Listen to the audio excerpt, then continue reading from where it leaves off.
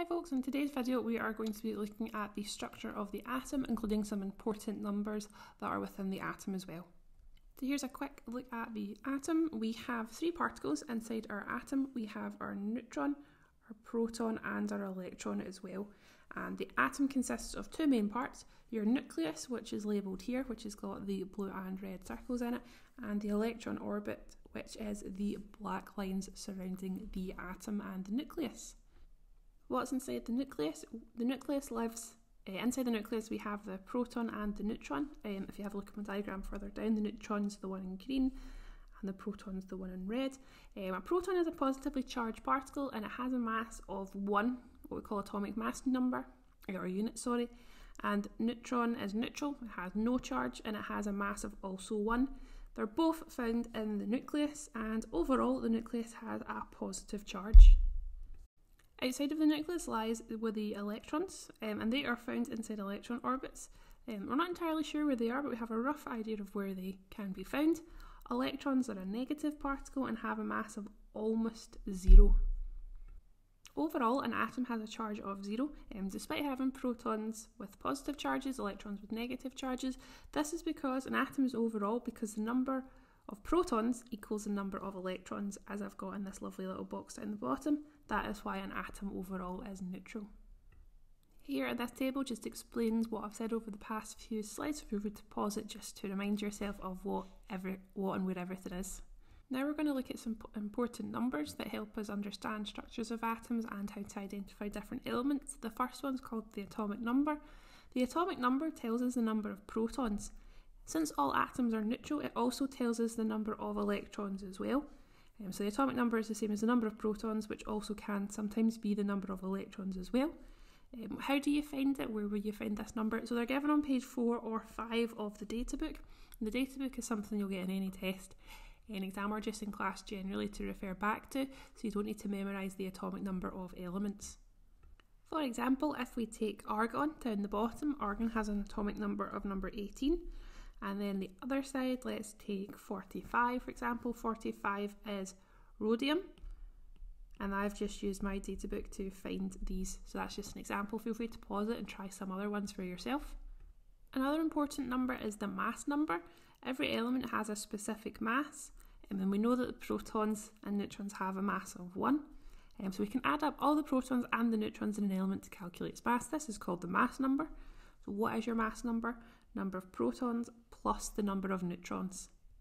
Here we have two examples. So here we have calculate the mass number of a helium atom with 2 neutrons.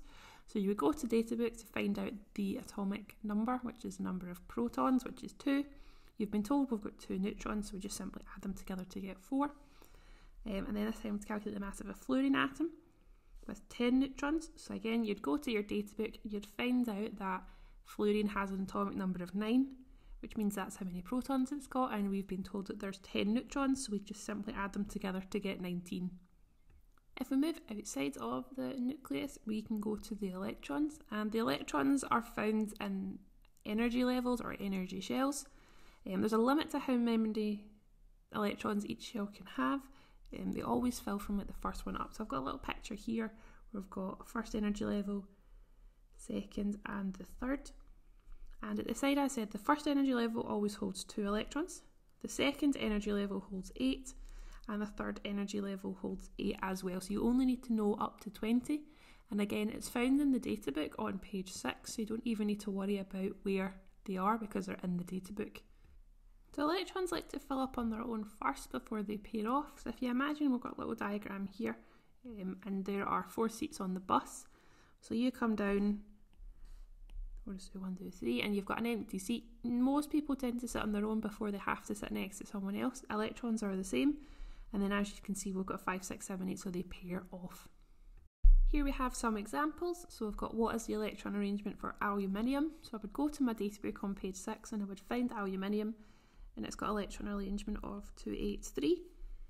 And then further down we've got what elements have the arrangement, and you've got lots of numbers, so just add them up to get the atomic number. So if we have a look at the first one, that is 15.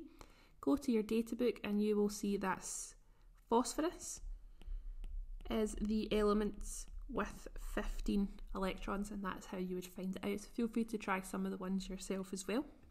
Hopefully you've noticed a pattern. We're also having a look at some of the electron arrangements. The electrons, or elements, in the periodic table are arranged by their outer electrons. So if we take group 1 elements, for example, hydrogen's got an electron arrangement of 1, lithium is 2-1, sodium's 2-8-1, potassium's 2-8-8-1. If you have a look, they all end in 1.